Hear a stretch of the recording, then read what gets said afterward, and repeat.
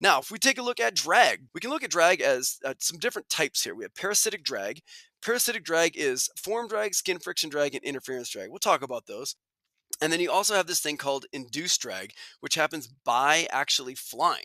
So we're going to get into these in a little bit. Coefficient of drag is CD, and the object's shape will affect this drag.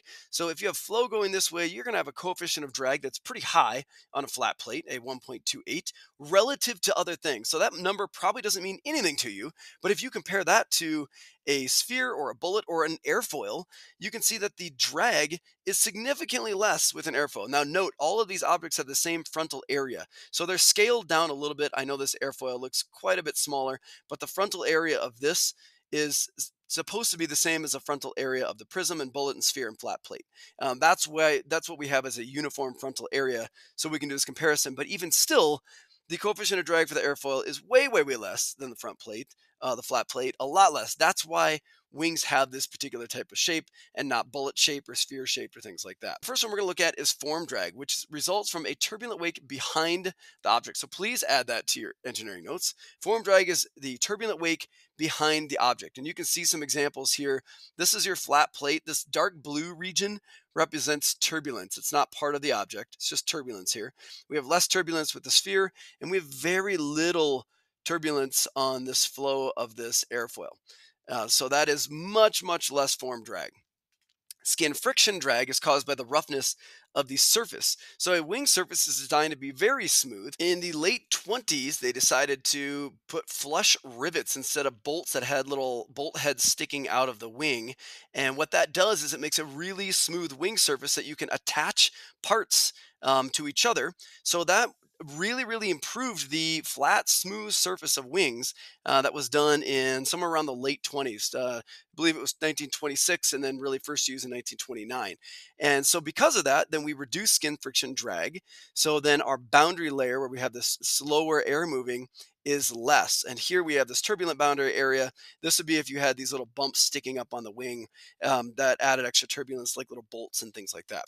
Then you also have this thing called interference drag, and that's just the result of varied air currents interacting over the wing. So if you have, some imperfections along the wing, you can get air currents that are sort of deflected, and that can cause interference drag. So make a note of that third one right there. And this is showing in a typical wing, you might have a normal turbulent transition point right around halfway, but because of these imperfections, these areas that are not cleaned and smoothed out, then your air currents get a little bit more turbulent, and then you lose a little bit of lift, and it's a little bit less efficient for the aircraft. Induced drag is drag created by the change in pressure from the upper and lower surface of the wing. So anytime you are flying, you have induced drag. You cannot get away from it. So total drag is determined by adding these two. There is an optimum speed to minimize drag, and induced drag, as you are traveling faster and faster and faster, that induced drag drops, but your parasitic drag increases. So there is a optimal speed that gives you a optimal lift to drag ratio, and that may be the cruising speed that you want. It might not be, but just to note that is a value that exists, and it's a value that engineers can sort of play around with to try to make more efficient. So we do have an equation for drag. Yay! It's determined experimentally, and it combines a bunch of several factors. So we do the same thing with our wind tunnel to determine what the coefficient of drag is. Depends on the shape, the angle of attack, and this is the equation. You'll note it looks very similar to the coefficient of lift equation because it's exactly the same. Where D is lift in the coefficient of lift equation, it's D in the coefficient of drag equation. All of these other values are the same. So in your spreadsheet, if you've already created one of these, yeah, you could just copy and paste that whole table and just change the L to a D for drag and coefficient of drag. So if we have the same Cessna from 172 from that activity in step 2, it takes off under the same conditions. How much drag is produced? So if we calculate this out, we have a CD equals 2D over A rho V squared, but we want to calculate drag. So this is where, and I know you don't have the values probably for that previous one, this is where you may need to rearrange the equation. If you take and try to solve for D by itself, you need to get rid of a divide by A rho V squared. So how do you get rid of a divide by that? You multiply both sides by A rho V squared.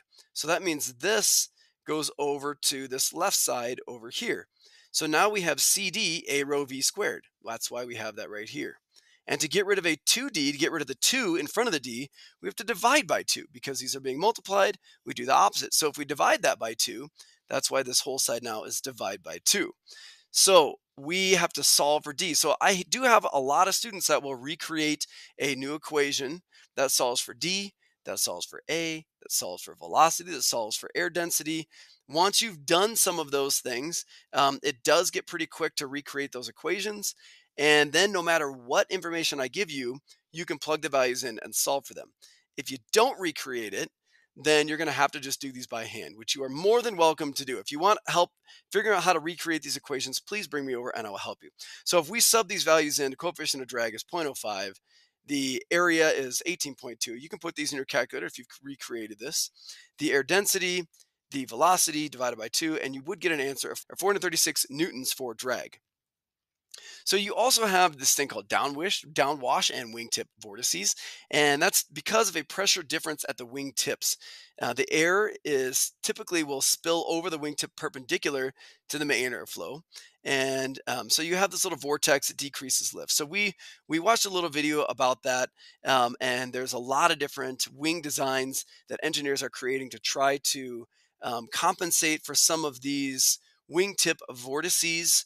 And so you're going to see a lot of different options here, but it can create this vortex line. If you've ever flown in an airplane and looked out the window and it's very humid, you can see this condensation that forms right off the wingtips, and that is that wing vortice right there.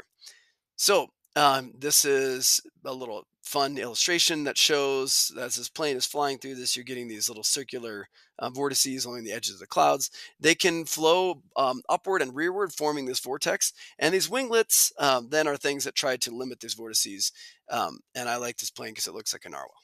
Okay, that is it for coefficient of lift and coefficient of drag. Now you're going to have a few problems that you need to work on your own, and some of them are going to have you have to solve for various different parts of those equations. So that's why you may want to have lots of different solution options in your spreadsheet calculator. So continue to work on that spreadsheet calculator, and then you can get to the assignment.